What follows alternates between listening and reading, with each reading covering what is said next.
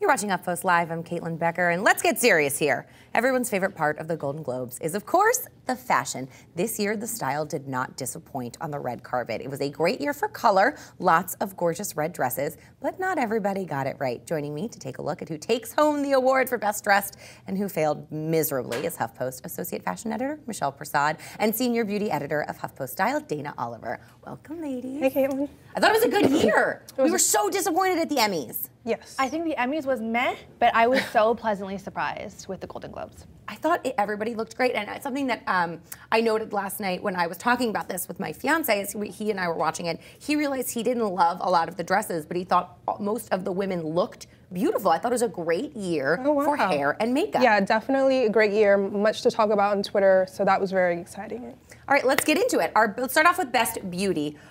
My favorite of the night, beauty, dress, you name it. I loved it. Lupita Nyong'o. She is I didn't think she could look any more beautiful, and then she hits the red carpet and does this. Right, I think I tweeted this about 3 times.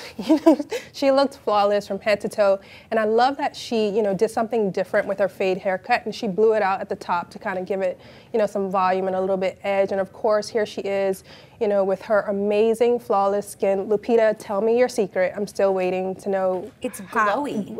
Yes. She's got a little Grace Jones going on with the hair, and I love it. And she didn't overdo the makeup because she wore that spectacular red dress, and the makeup is simple. Yes. It's also hard when she doesn't have a ton of hair, and she was doing something low cut, so a lot of her skin was shown at the top, and the skin on her face and the skin on her body were flawless. Right. The camera kept cutting to her, and it was just like she was like a vision. She was literally glowing.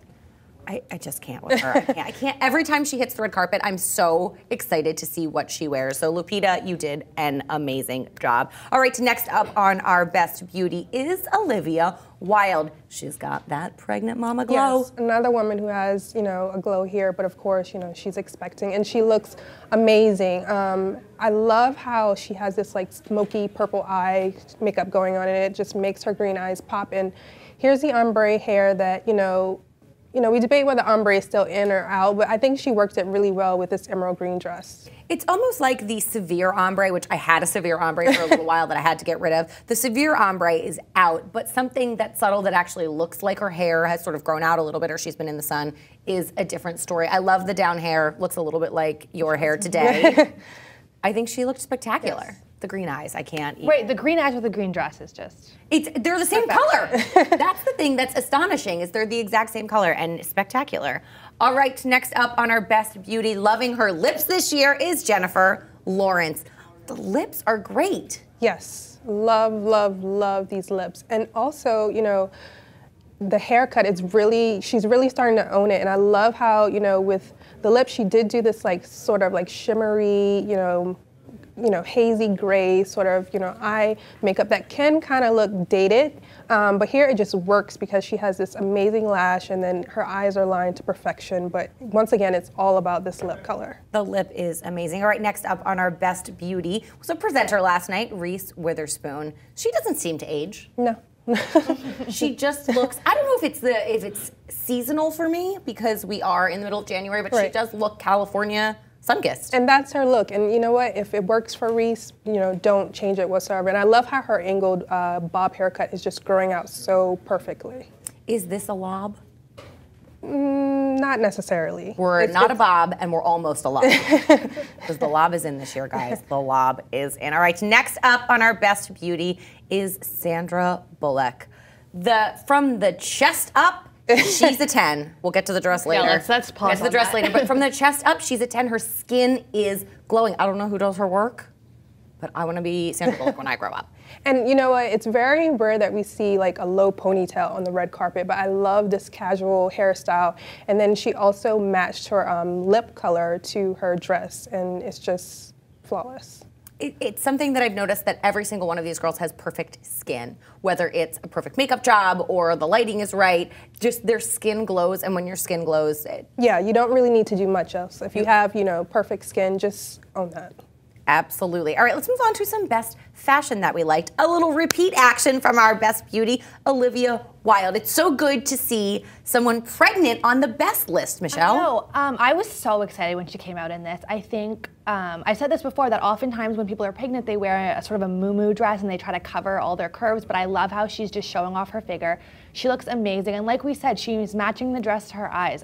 This is a 10. For me. It's amazing for me how much material is on the dress and how much beaded material. It could be overwhelming, it could be a lot, and it looks somehow understated. Because it's so tight too, so it's not too much material. She's not getting lost in it. She looks spectacular. All right, next up on our best dressed is Margot Robbie. Wow. This is someone that we're going to be watching out for on the red carpet now. Is a smoke show. She looks unreal. That slit, that beading, her hair. She is. I mean, on the red carpet, someone asked her if she was seeing anyone, and she said no. And then they were like, "Well, not for long. She is going to be scooped up fast." Okay, but this guy looks real judgy. This guy in the background, he's real just judgy. pissed he's not dating. Yeah, absolutely. This to me looks very Hollywood glamour. Definitely, and I love that she's done white. I can't say enough positive things about this. And she's relatively a newcomer on the red carpet and in Hollywood, and so that's definitely someone we will be looking out for. All right, next up on our best, Amy Poehler made the list. She looked great last night. All throughout the night, she looked amazing. This was her red carpet outfit. It's Stella McCartney. I love her in black. I love blondes in black. I love the tiny cutout. I love how it fits her. I love the halter style neckline. We always talk about fit and tailoring, and here's one of those dresses that has been tailored to her body to a T. Right, and you can also see her nice small waist there because she's defined it, which is great. I think the beauty on her looked amazing too. The hair and makeup is great. Hair and makeup, yeah. And it's kind of iffy when you wear your hair down with a halter type dress, but it just, like Michelle says, with this amazing blonde hair, it just pops. It really, really worked. All right, next up on Best Dressed is Amy Adams, big award winner of the night. I loved her American Hustle inspired dress. It was. I mean, and clearly this plunging neckline really works on her because she has a bit of a smaller bust, so she can pull it off and, she doesn't have to wear a bra. I love the color on her. She just looks so milky and dewy and gorgeous, and then she's got hair with sort of subtle braids in it, which is really pretty. I love this look. In the back, you can't see it here, but it was completely open. Amazing. I love that she did rock a cape, and I really hate capes. Oh man, I'm not a cape person. If you can make me like a cape, I am. You've done an amazing job of making me like a cape, but I hated the cape with the cape off. Stunning. Right. Stunning. Speaking of capes, last up on our best dressed, who actually made me love a cape, is Lupita Nyong'o. This was my favorite of the night. I have never seen anything this incredible. I think that she has blown Gwyneth Paltrow's white Tom Ford with the cape out of the water. No one's going to remember that. No question about that. This is Ralph Lauren, and when she walks, just how it flowed behind her was so gorgeous. I love the color on her. I love the shape on her. I love how you can see sort of the neckline of the dress with her short hair. That's the perfect neckline for her. It was just so simple, and she didn't overdo the makeup or the accessories. It was just so minimalist and gorgeous. It's so simple and so unexpected. Definitely. Which is really, really refreshing. I think that this time next year, she will be our breakout fashion star of the year. I think she already is. I think she's already there. Oh, Lupita, I love it so much. All right, let's talk about people who didn't get it great. Zooey Deschanel on our worst beauty. Dana, this is bad. I mean, Zoe sort of likes that, retro-inspired look, but I just want her to really try something different. The Oscars are coming up. That's another big night. Zoe, not only is this, too, dated, but it's also very childish. Why the bangs and grow up. She's not 25 anymore, and that look doesn't look great on a grown-up, unfortunately. And she's beautiful. Who could have pulled that off? Lily from Modern Family. Absolutely. She's 8. But she exactly 8 years old. All right, speaking of Modern Family, Sarah Hyland on our worst beauty with the brows, and the braids. When she stepped onto the red carpet, I mean, you couldn't miss her. The brows were the first thing that you saw, and then with this braid, she's such a small actress. It's very overwhelming. And the rest of the makeup is barely even done, and the brow, and she's done. I feel like I've seen her in the Milkmaid braid before. Right. It just isn't grown up. No. You either have to be really older and mature and sophisticated to pull off something as casual as that, right. or Lily from Modern Family, who's going to be wearing all of these looks. All right, next up in Worst Beauty is Amber Heard, one of the most beautiful women on the red carpet, and her hair is a hot mess. A hot mess. And I don't know if you guys have the side profile photo of this hairstyle, but I mean, There it is. Yeah, I mean, let's just take a moment to take all of that in. It's a lot of hair, a lot of hairspray. And you know, I actually think this would work for a fashion editorial, but on the red carpet, it's too much. It looks sloppy on the red carpet. Yes. And that Looks is like a just rat's definitely- nest. It's definitely not the look that you want to do. And next up on our Worst Beauty, Lena Dunham. She didn't make worst, you know, she didn't, Her dress was okay. Her dress wasn't worth talking about, but you know what, Lena, once again, this is another example of Hollywood stars that need to grow up their beauty look. The hair is bad. Yeah, and it looks like her lipstick is smeared, you know, across her teeth, and then the eyeliner is very harsh. A beautiful girl, but it's just time to, you know, get a new glam squad, girl. The lipstick is not a great color for her complexion either. It No, looks not at all. dated. It looked like something Hannah from Girls would wear. Right. Which is a shame. Really bad. All right, last up on our Worst Beauty, again with the freaking hair, Jessica Chastain. Gotta do something different with her hair because she has gorgeous hair. Gorgeous, one of my favorite redheads, but it really upsets me every time she hits the red carpet, and she just, yeah. This is what your hair looks like right before they put your updo up. They tease it, they push it back, and she looked like she was just about to get it put into some sort of beautiful chignon. Right, and I think, like you said, a beautiful chignon or some, you know, elegant updo would have really turned this entire look around, but you know, this lipstick is also outdated. It's not good, I'm sorry. All right, worst dressed. She was on our Best Beauty, and she's kicking off our worst dressed. Sandra Bullock. From the chest, the waist up is so beautiful, and the waist down, what is happening? It's such a shame because I was really looking forward to her outfit because she has been killing it on the red carpet in the past few months, but this look just fell short. I mean, I think head to toe, silk is really hard to wear, especially for an award show where you're going to be sitting and standing and then sitting. It looks really wrinkled. It needs to be steamed. I also think she needs a belt or something to define her waist. I think she's just getting lost in the material. I also don't like the colors. There are a whole host of issues here. I don't like any of it. I'm sorry. The shoes are good. The shoes. The shoes are great. This is just, no, I don't like it. Sad to say, another one who made our Best Beauty is on our worst dressed. Jennifer Lawrence is up. Oof, this dress. It skews a little bridal, and also from the back, it kind of looks like a diaper. It isn't a beautiful fit on her. It isn't a beautiful cut. And I have up this HuffPost article about the Jennifer Lawrence dress comparisons. We have here Jennifer Lawrence and Ariel from The Little Mermaid. And it just invited a whole host of people taking their duvet covers and belts and showing us what they got. This guy's my favorite because he did the actual face of her sneaking up on Taylor Swift there. And then finally, all of these.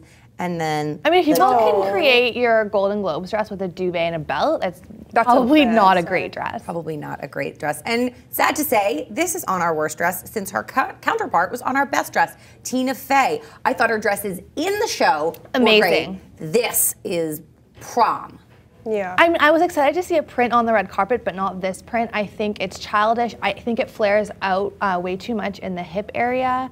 I also don't like how she's done the half up, half down hair. Right. I think the whole look is just juvenile, and she is so stunning, as proven by her looks later on in the show, that she could have just come out with a bang and something much better. Half up, half down hair. Someone made a great comparison that it's very Kate Middleton. And like you said, the dress is very prom, so with the half up, half down hair, it just really, Not Tina. even senior prom, it's junior prom. Worse. Sad to say that one of our pregnant starlets made it on the worst dress list. Drew Barrymore in this. So originally I felt sort of bad putting her on worst because she is pregnant, but she's been pregnant before and she's done such a better job than she did tonight. Okay, you can't see that she's pregnant, A. B, if she wasn't pregnant, this is still an ugly dress. Take a cue from Olivia Wilde. This is hideous. I think she looks like a cupcake. I think it's way too juvenile. I don't like, there's too many embellishments going on. I don't like the shoes. I don't like the clutch. And she shouldn't cover up her shape. Like, show off your bump. Be proud of, be proud of whatever she wants with her bump. That dress is just ugly no matter what, and I'm sorry about that. It just is. But there's something to be said about the pregnant glow because her skin looks great. Yes. Looks Stunning. absolutely beautiful. All right, and last up on our worst dressed list, when she walked out, everyone probably had the same reaction. Here is Paula Patton. Yes. So Speechless. We are speechless. It I looks think- like I a think Georgia O'Keeffe painting. this is something that exactly a nice, subtle way to say it.